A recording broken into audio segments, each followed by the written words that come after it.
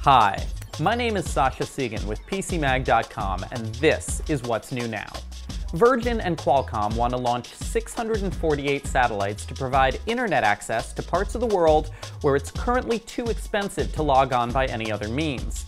This is an insane number of satellites, so it also looks like this project is sort of a demo for Virgin's low-cost small satellite launching program called LauncherOne. LauncherOne lets companies put small satellites up in the sky for about $10 million each. That's a tenth of what it costs to launch them through normal means. Elon Musk's SpaceX is also cutting satellite launch prices. Its Falcon 9 rocket costs $55 million to launch. That's more than Virgin's solution, but Falcon 9 can launch much bigger satellites.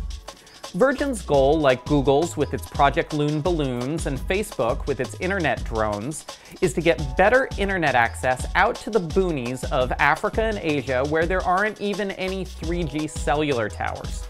About 60% of the world's population doesn't have internet access right now, according to the UN, and that rises to 80% in Africa. Now, there's a certain number of people who just aren't going to get the net because they don't want it or they would never be able to afford it. But hopefully these projects will get more people connected.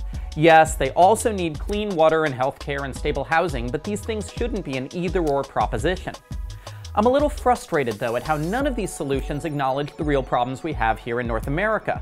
Virgin's graphic showing its satellite coverage doesn't even show the Western Hemisphere, as if to underscore that Africa and Asia are where things are really going to happen in the 21st century.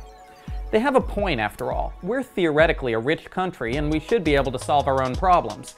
But somehow that hasn't translated into widespread, affordable internet access in our rural areas. We need to get our act together here in the US, or we'll find in a few years that there will be more internet options in Niger than in Nebraska. I'm Sasha Segan, and that was What's New Now. We're going to be off on Monday for Martin Luther King Day, so we'll see you guys on Tuesday.